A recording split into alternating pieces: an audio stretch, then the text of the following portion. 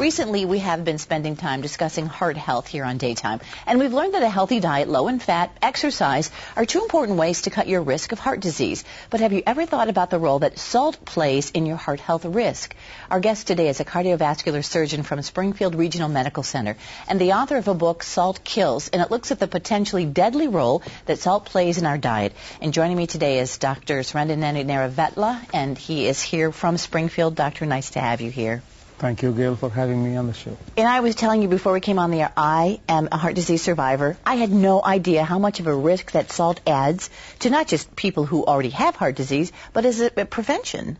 You're absolutely right. As you just pointed out in the very beginning, for years we've been telling people, do exercise, don't smoke, and don't eat animal fats. Three main reasons why you get heart disease. But when I went to India to visit my folks recently, I found out just about everybody my age and older has heart disease and other problems just like we have here, except they don't smoke and they don't eat animal fats like we do here.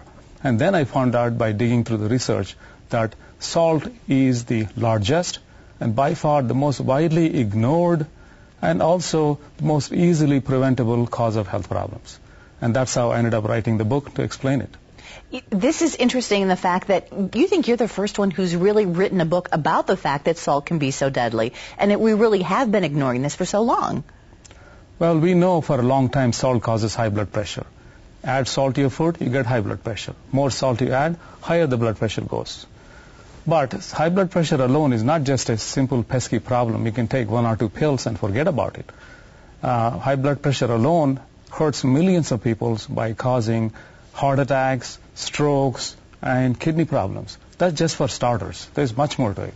What made you decide that this was an important book to write?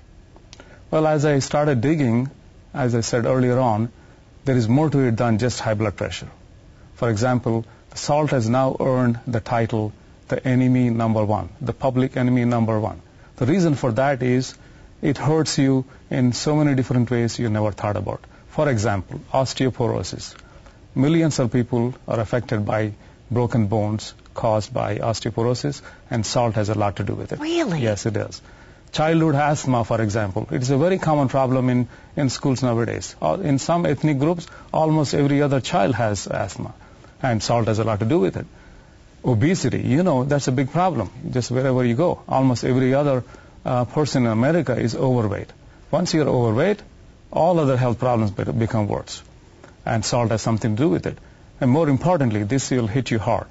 Memory loss and Alzheimer's. Really? It has become an epidemic in this country.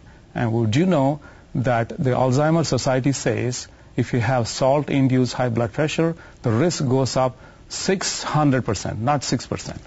So this is what you have to look forward to unless you quit adding salt right now. Well, I was reading the book and I was concentrating on the heart chapters because that's what I had. And I did notice that there were many other maladies that salt contributes to.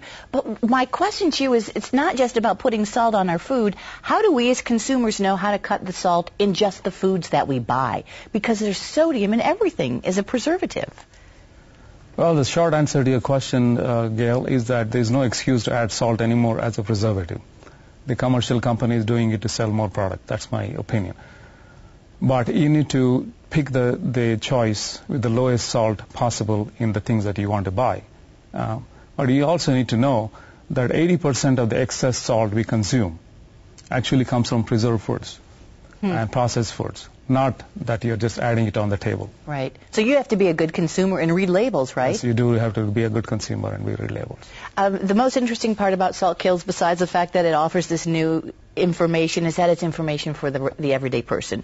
This is not a medical journal. This is for every folk. You're absolutely right, Gail. I want to just make one point here. We took the medical information from thousands of publications and simplified into eye-catching illustrations, easy to understand language, and simple analogies to explain how many different ways salt hurts you. I'll give you one example. Here is a graph show you to focus you on prevention.